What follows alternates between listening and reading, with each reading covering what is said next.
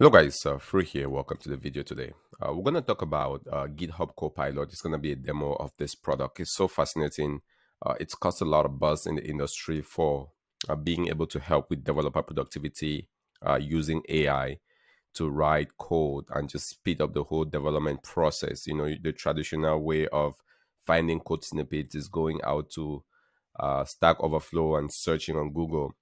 This seems to help with developers being able to find code snippets natively within the IDE without having to go out to different search engines for that. So very fascinating. If you want to follow along or get started with this, it's an interesting product.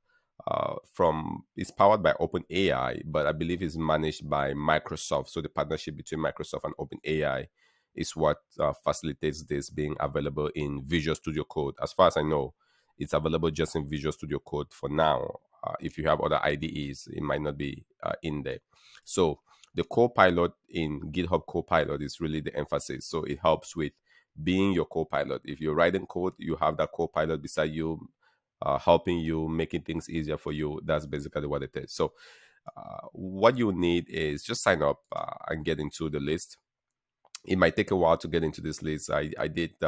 I was on the list for a while. I actually got my GPT-3 access before I even got this Copilot taken care of. So join the waitlist if you haven't.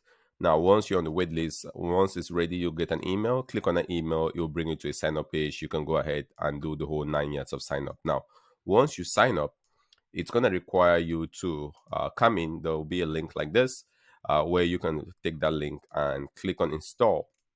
And this would install GitHub Copilot on your Visual Studio Code. So it's going to require you to have Visual Studio Code. Of course, if you're using Mac or if you're using Windows, it doesn't matter. You can install it on either of those systems. So just click on install for this, and it will take you through the process. It will authenticate into GitHub, and the installations, a couple of clicks, you can get that taken care of. Now, once you're installed, this is what your system will look like. So you come in here in Visual Studio Code. We're all installed, and this is what it shows up. There's nothing fancy to it more than this. I was expecting this holy grail kumbaya kind of moment of zen or something just happening, a euphoric moment. I couldn't tell you what I was imagining would happen once I got the installation, just because I waited so long for it. But I can tell you it's just install and done. It's installed, right? That's basically what it is. Now you can see the extensions. So if you go down, let's go here into extensions. I have a couple of extensions. By the way, I don't use Visual Studio Code that much, to be honest. I know folks out there might say, oh, you don't use Visual Studio Code. Yeah, I use PyCharm, and I've used other IDEs. I just haven't had a lot of things to do with Visual Studio Code, but I can use it if I have to. So this is what the extension looks like. The library, these are basically installed for me. I didn't install any of this.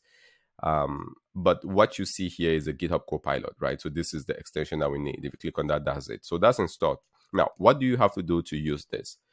I'm going to go back into my Explorer. So I have a project that I did, some tutorials I did for Python available on Udemy. And these are the courses that I did, and the videos are on my channel too as well. But I'll show you how you can now, once this extension is installed, I believe they call it here extensions or packages, extensions. Yeah, they do call it extensions. Once your extension is installed, there's nothing else you have to do, right? You can just come in and create a new file, right? So we're going to create a new file, and then we'll call it GitHub Copilot demo. And what you want to do is specify the file type. So if I'm going to be writing Python, I'm going to just do .py. I'm sure there are better ways to specify that here in Visual Studio Code, but I'm just very, very new to it. So now a blank canvas. So if you imagine yourself being a developer from scratch and you're having to write something, right? So let's say we want to write a function. Now we'll just test it out here. We're just doing a testing exercise. I'm going to do a more comprehensive demo maybe later on, but just from a testing exercise to give you a taste of what it looks like. So let's say we want to write a function that checks its prime. It's basic, 101 for writing functions, right? So what do we have to do for that? So let's come in here. We're gonna just start, in Python to write the function. It's a def, and let's check. Oh, you see, it's already, I didn't do anything. I can promise you that I did not do any single thing. It just started recommending that for me. All right, so I just said check, and it just believed that I want to check if it's prime. And the way you're gonna accept this is you can do a tap, and it would accept this function. So if I do tap, I'll accept that function. All right. If I don't want that, let's just go down and do another function here. Def check if palindrome. Okay, it's suggesting that one for me. Now, again, it's just suggesting things for me. I can change it if I don't want to. If I wanted to, I'll tap it and I'll take that. But you can see the speed, and this is the selling point behind it for productivity. So check if palindrome. If I don't want that, and depending on the machine you're using, you can do for Mac, I believe is option and bracket. For Windows, it'll be out. And I'll leave a link to the shortcuts here. Knowing the shortcuts is really relevant. So let's do option and back. So it changes the function. So if I don't like this implementation, I'll just keep doing that. All right, just keep doing that, iterate through that. Let's say this is what I like. Let's assume that that's what I like. I can go ahead now and tap that and take that as my function. All right, so really, really interesting. Let's say we want to check for birthdays, right? So let's just write a function to check for users birthday. Birthday. All right, now as I go in, you see I've put it as a comment in the line above. It's already suggesting a function for me below. All right, so it's already suggesting that function. So def if birthday, so def if birthday Monday. Let's not take that. Let's take a different one. Let's suggest something else. Well, I guess I cannot suggest that. Let's try this. So let's just take that and then go down. All right. And it's implemented a function for me. So it's kind of interesting. I think for trivia functions it works, but not just for trivia functions. Let's write a function to read messages from let's take something that is people don't do a lot. I could say from a REST API, but what about a SOAP API? Let's say you have some from a SOAP service out there. A lot of people don't use this anymore. Can we get that, right? So it's already suggesting that for me. Let's take that, enter, open file. Well, I don't know why it's taking files. So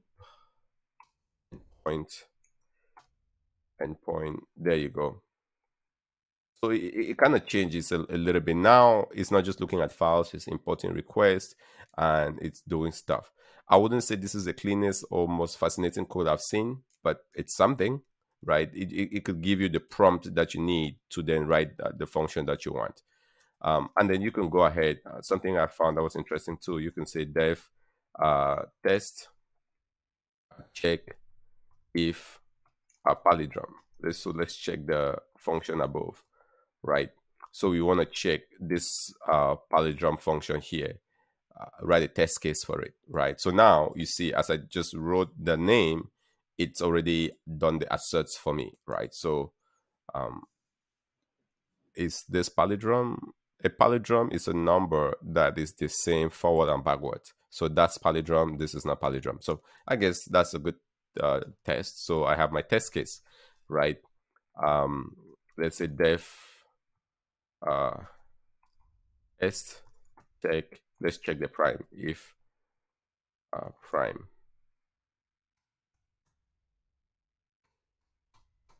Kind of slow, so let's do that. Apparently it's not seeing this function. I would imagine it should see this. Is the spelling correct? It's correct. So why is it not implementing that? Let's try out/outback line suggest. All right, for some reason it's not sensitive enough. There you go. Write a function to test a function that checks That's really what I want. I don't want to write a function that checks if it's prime. I want to write a function that tests if my function is prime. So let's see if it does, if it figures it out now. Test check if prime. Does it do it? Right. It's not being sensitive enough. I don't know if my lines are too much now and it's confusing. But this should help with overall productivity, and that's just basically what it is, right? If you think about the typical workflow for this would be, let's say I want to zip a file. So I would sit there and I wonder what's the function or the syntax, because syntax is usually the challenge. If you give me a file name and I want to zip that file, how do I do that? That will always be, and now I'm off to Google, I'm off to Stack Overflow and all of that. But here you can just say def zip file name, right? It's imported all of those things for me, I guess. And then let's do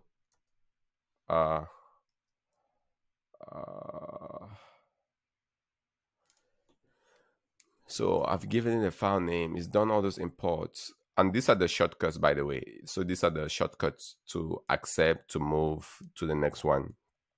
So check if file exists. So I guess if you want to zip a file, you have to check if the file exists. So let's take that, go down. What is the code? Yep, let's go. Print file exists. Else, oh, let's go over the back. Let's go back. Else, let's take that. Print file does not exist. Now, if file exists, check if file is zip. Let's take that. If file is zip, let's take it. If not, print file is zip. Else, file is not zip. File is not zip. Then now we need to zip that file.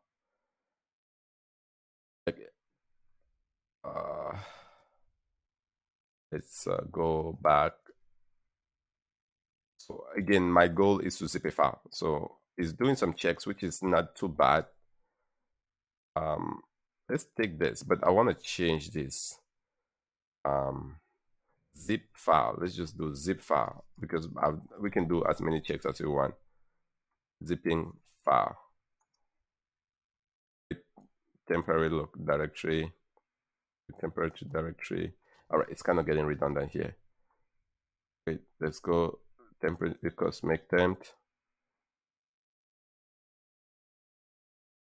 Let's go back. Created that. What else is it gonna tell me to do? You see, it's not as trivial, right? It's my goal is to zip a file, and it's done some interesting things, but I've still not zipped that file. So go here. So zip. Let's do zip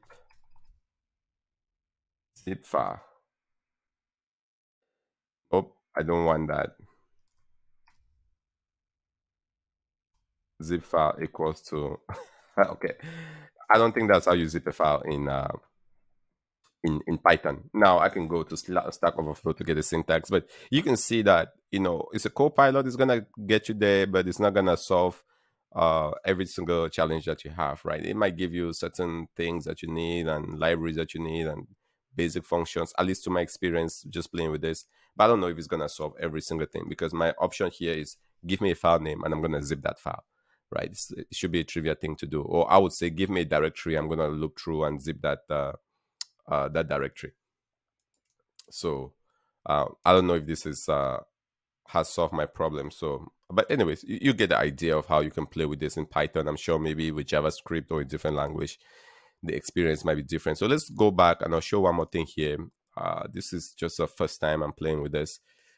One thing to be aware of is this documentation. I haven't read through all of this, but the P's to be aware of are these shortcuts, right? So tab to accept your suggestion, escape to dismiss a suggestion, option, and this to change a suggestion. And so these are the shortcuts that you use to just skip through things as you go.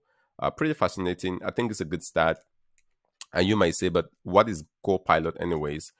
Copilot was trained on GitHub that has thousands and thousands, millions, or even billions of lines of code. So they trained it. It's built on the Codex model by OpenAI for coding, and so it helps generate syntax for different programming languages. And so, it knows how to write all of this based on its training that is done from the GitHub code library that people have uploaded to GitHub. So pretty fascinating. Hopefully this was helpful. First take at this. Some is helpful in some ways, challenges somewhere else. The more I play with it, I'll get more familiar with it, understand the use cases where it works and where it probably doesn't work. And I'll, of course, share that with you guys. If you need access, like I mentioned, just go to GitHub Copilot, get in line, and I think the team is opening that up more and more. You can write even more sophisticated, complex codes than I did, right? So I just basically was playing with it here. So just check it out and see where it works for you. Share your thoughts, share your comments below. As always, this has been Fru, Tech with Fru here. You have been very awesome. Thanks for watching. I'll see you in the next demo.